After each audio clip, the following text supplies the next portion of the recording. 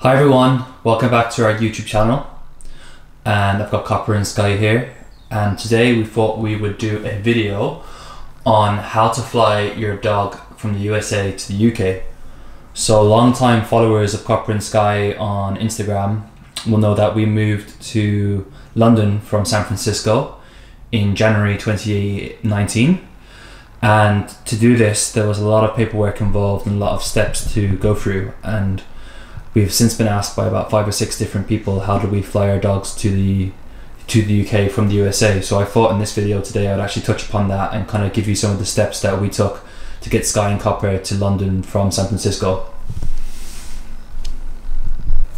So initially when we started to do our research about moving back to London from the USA, we contacted airlines to see could we fly with Copper and Skye in the cabin, because obviously that would be the perfect scenario and give us peace of mind during the flight, and it is such a long flight. They were both emotional support animals and we were hoping that we might be able to get them in the cabin with us, but when we contacted the airlines we were informed that they would only qualify as assistance animals. So that meant they had to have received training from a number of organisations, and these include Canine Partners, Dogs for Good, Guide Dogs for the Blind Association, Hearing Dogs for Deaf People and Support Dogs, and they didn't have that certification. The emotional support animal dog certification that we had was just from a company in the USA and it didn't meet Virgin Atlantic's requirements. So after doing our research we found out that we're basically going to have to ship them in with the cargo. Now there was an alternative option that we could have explored, but we decided pretty early on that we weren't going to do it just because of our personal circumstance, and that was the potential to fly into Paris or into Amsterdam with our dogs in the cabin and then get the Eurostar over to London. However, we decided against this because we had so much luggage of our own stuff that we thought it was going to be quite a challenge if we were to land in Paris or Amsterdam with 2 dogs to look after and all our luggage and then get the Eurostar over to London. So the option we decided upon was to go with Virgin Atlantic, and the dogs would have to go in cargo. So one thing you need to know at this point is that if you do intend on shipping your pets to London, then you'll need to contact your airline in advance of making your booking to make sure that there's room on the aircraft for your dogs. And then once you've done that, they will usually give you a quote depending on the size of the crate that is required. So the airline will have specific size requirements for this related to the size of your dog, and you'll have to get a crate that matches those size requirements. So that brings me on to my second point, and that is purchasing the crate that will hold your dog. So the kennel has to be IATA approved, so that's something to be aware of when you're buying your crate online. We bought our crates on Amazon, and I will put in the link to the Amazon page in case you are looking for a airline suitable crate. And there are a number of things to bear in mind when you're buying this crate, and that is that the crate must be made of wood or hard plastic and be rigid on all sides. It should be non-collapsible and there should be no roof grill. It should be equipped with a suitable water dish, and it should have a water dish that's able to be attached to the inside of the kennel. It should be ventilated on all 4 sides. The base must be leak proof, and you have to put absorbent material in the bottom of the pet kennel. That's obviously in case they have to go potty while they're in the cargo section, or either side of the waiting to be loaded up and waiting to be loaded off. There should be a lock-in mechanism on the door, and make sure that the door is secure and that it has a pin that keeps the door in place. And they have a minimum cage requirement size, which is 53 by 40 by 38 centimeters. Now, as I already mentioned, it's probably good practice to get in touch with the airline before you make your own booking to make sure that the airline will have space for your dogs on the flight that you want to take. I know in our case we definitely wanted the dogs to be on the same flight with us as us, just to give us peace of mind that they're on the same plane. So you don't actually pay the airfare until you drop them off at the airport. So you can make the booking, reserve their place, but then you'll make the payment when you get there. So when we got to San Francisco airport, we went to the cargo section and that's where we made the payment. Now you'll need to bring a lot of documents. They have a pre-checked document that's on Virgin Atlantic's website, and you can print that off and make sure that you have all the necessary things that are required for them to travel onto the pet travel scheme. And you'll need to get that together 72 hours before your flight and then send it over to them. This just helps because Virgin Atlantic can then send it on to the Animal Reception Centre at Heathrow or the Animal Reception Centre that you're going to be landing in of that country, and they can go through the documents, and it should speed up the process in theory. However, there is a catch, and in our situation we were unable to submit the documents ahead of time, and that's because the UK has certain tapeworm requirements. I'll touch upon that a little bit later. Now, another thing that you need to think about, and this is step 4, and it might go under the radar, and we had no idea that this was something that we needed to get in order, and that is a transfer of residence number. So you need to get a transfer of residence number to avoid paying VAT on your dogs when they arrive in the UK. So just like anything else, like a product that you might get shipped over to the UK from the USA, you are expected to pay VAT on that item. Especially obviously if it's a new item, if it's a gift, then you might not have to pay VAT. Now for the dogs, obviously we'd already bought them in the USA, so we didn't pay any tax or VAT in the USA on the dogs. So we did get our transfer of residence number, and that helped us, so we didn't have to pay the VAT when we arrived in the UK. Now, things to be aware of is that on the website, the relevant website in the UK, HMRC's website, it says that getting your transfer residence number can take up to 2 weeks. So you might want to do this well in advance of booking your flight over to the UK.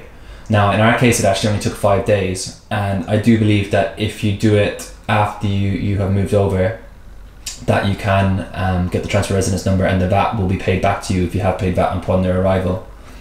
The documents that you need to get the transfer of residence are a transfer of residence application form, a black and white copy of the photo page from my passport, or your passport in this case, and a copy of the visa if it's been issued, a sign of goods that you wish to import, proof of residency in a country that you're moving to, so you'll need a proof of address of the place that you're going to move to, and then evidence of your right and intention to move to the UK. So this could be a contract from an employer in the UK, a rental agreement in the UK.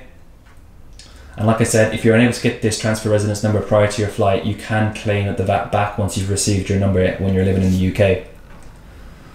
Now, that's been a lot of paperwork so far, but the 5th step actually involves something that you probably would expect to have to do, and that's go to the vet. So once we booked our flights, we got in touch with our local vet who had previous experience with moving clients from the UK to the USA. So we thought that was going to be a good thing, but not necessarily, because even though they had experience of it, they made a lot of sloppy mistakes in our situation. So they did help us go through the requirements of what needed to happen with Copper and Skye. So for Copper and Skye, the vet told us that we had to meet 5 requirements in order for them to enter the UK. So the first one was to have an identification with a microchip, and that is something that we had from when we picked up the dogs from our breeder, Nordic Mini Husky. So that was already taken care of, but the vet will scan your dogs to make sure that the microchip is there if you already have it. The second thing is the rabies vaccination. So the UK has a proud record of not having rabies in the country for a long time. I need to do more research on that. Pretty sure that is common knowledge. But there are a couple of rules to bear in mind, and that is that the first rabies vaccination after the microchip implantation is considered the primary vaccine against rabies, and it's valid for a year. Then if it's been after the 12 months, they will need to get a booster. But that will need to happen at least 21 days before you move to the UK. And it's important that you have the rabies vaccination number included. So when they give you the vaccination or the booster, there will be a number accredited to that vaccination or number. So in our case, they had already had the rabies vaccination, but they had to have the booster. So fortunately for us, we had done this well in advance of moving to the UK. So they weren't within it wasn't within the 21 days, so they were fine. They ticked the box in this one. You have to get an accredited veterinary issue EU health certificate, and this has to occur within 10 days of entry to the UK, into the EU or UK. So basically your American vet has to give their dogs a check and just say yes, everything's fine with them, there's no issues. And then the last thing is tapeworm treatment. So tapeworm treatment is required for dogs that are going to be imported to the UK. The dogs need to be treated with the vaccine between 24 and 120 hours before entering the EU. So that's a key detail. So if it's after the 120 hours or before the 24 hours, you're going to have a problem. So step 6 is the examination and tapeworm vaccination. So we went to our vet 5 days before we flew out to make sure that we were all within the necessary timelines. The vet did everything that she needed to do. She did make a number of mistakes in the document, which we caught at the time, thankfully, all but one, which would later bite us in the ass in the UK. And she stamped on every single page, even though I don't know if that was necessary, but we asked her to do it just to be safe.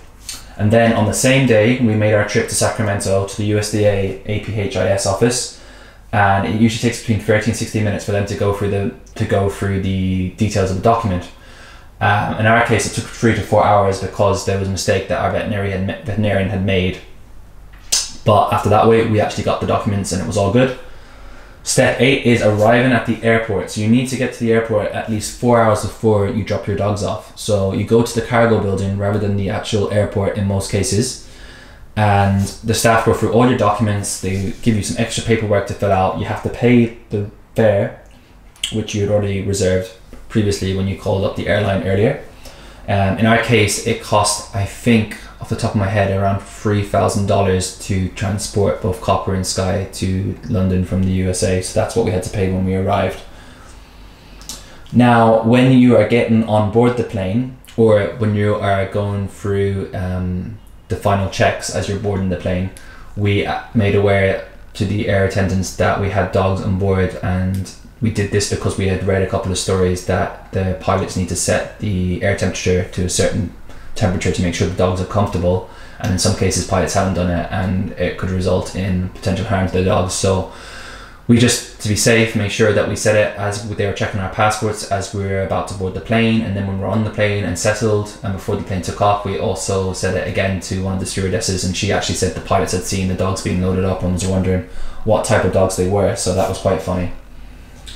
So then step 9 was landing in the UK. The flight was 11 hours. We had read some horror stories about people being able to hear dogs screaming and barking during the flight, but thankfully we didn't hear anything from Copper and Skye, so we were really worried about the potential impact that would have on them, but we didn't hear any noise during the flight. And once we made it to London Heathrow, we got through our own customs and we went straight to the animal reception centre to pick them up. Now if you go on Netflix, you can actually find a whole series called I think it's called Animal Airport, or else you can Google it, but I think that's the name. And basically it's all about the Heathrow Animal Reception Centre. So we actually watched this series, or I think there was 2 series before we flew out, to just do a bit of research and to see how things operate there, and it was actually really interesting. So I'd recommend watching it if you have some spare time. It's not just pets that go through, they get a lot of wild animals that are headed to different zoos, or people who have licenses to hold certain wild animals, so it was quite interesting. So we kind of had an idea of where the place was and what to expect when we got there. When we first arrived, we thought it would take between 2 and 4 hours. That's what they usually say if you arrive from outside the EU. If you're arriving within the EU, it's quicker. When we arrived, they told us initially that it would only be an hour, but there was an issue with the paperwork, and obviously with the time difference going back to the USA, it took them a while to get in contact with our vet, and our vet had made a mistake. She hadn't put Copper's rabies vaccination number in the document, and that was the hold up. So we actually ended up waiting about 4 or 5 hours in the end before we finally were given our dogs back. And Copper and Skye did go a bit crazy, barking and lots of noise. But I have to say, after all that, there has been no real damage to their mental health or well-being. Yes, they still have separation anxiety a little bit, but it's no more or no less than when we left the USA. Now, if you don't have all the documents in order, or there is something wrong, you are facing potential quarantine. So I think in the start of January 2016, the UK changed their laws, and there was no longer a quarantine period if you were bringing your dogs from outside the EU into the UK, as long as all your documents and all the vaccinations were in order.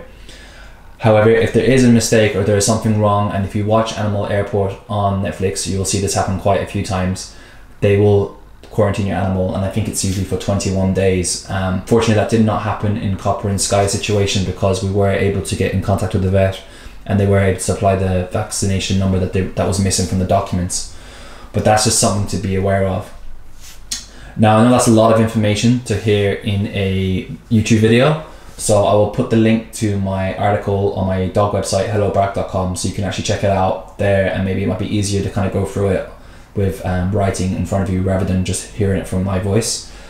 They've adapted to the UK life. We've been here a year now. They absolutely love it. It's more exciting than they're shown in the video right now. As you can see, they are absolutely conked. Again, like I said, if you can get your dogs in the cabin and you are able to fly to one of the other cities that I mentioned and get the Eurostar over to London, then great. That is definitely a better option than having to put your dogs in cargo.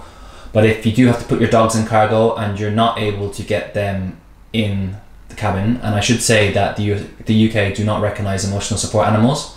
Now, in that episode, there is an episode on Animal Airport where someone does bring her dog over from the USA on the emotional support animal documentation, and the way it's depicted in the episode, she got very fortunate that her dog was not quarantined for 21 days or even longer, because she wasn't supposed to do it.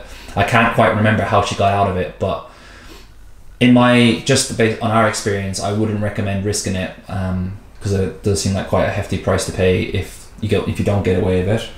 And also, they didn't really suffer any long-term trauma. Yes, they were very upset when we picked them up, but they've been themselves ever since. And I don't know if we would ever do it again. We do feel like it was unfair to put them in cargo for such a long trip, but at the same time, there hasn't been any damage to them. They are happy dogs, and you know, it's not the end of the world if you have to do it. Your dog will survive. It's remarkable how resilient they are. And we were told by Virgin Atlantic that other dogs are sometimes in the cargo section with them, so they're not always going to be by themselves. In our case, they were. I think all they had was fish in there with them, but other dogs might be in there, cats, other pets. So yeah, that is basically all the steps that you need to think about when you are planning to move your dogs or cats to the UK from the USA. Now, if you have any questions or comments, then leave them in the comment section below. And if you want any more advice or information, then feel free to message us on Instagram, we're lifewithcleekai, or you can email us lifewithcleekai@gmail.com, and I can give you any help I can, or put you in touch with people that helped us. But for now, that is where I'm going to end the video. Skye and Copper are asleep. I think it's time for us to maybe do something to get them a bit more active. But thanks for watching this video. We'll be back soon with another video, and have a great day, guys, and thanks for tuning in, and please do subscribe to our YouTube channel if you haven't already. Cheers, guys.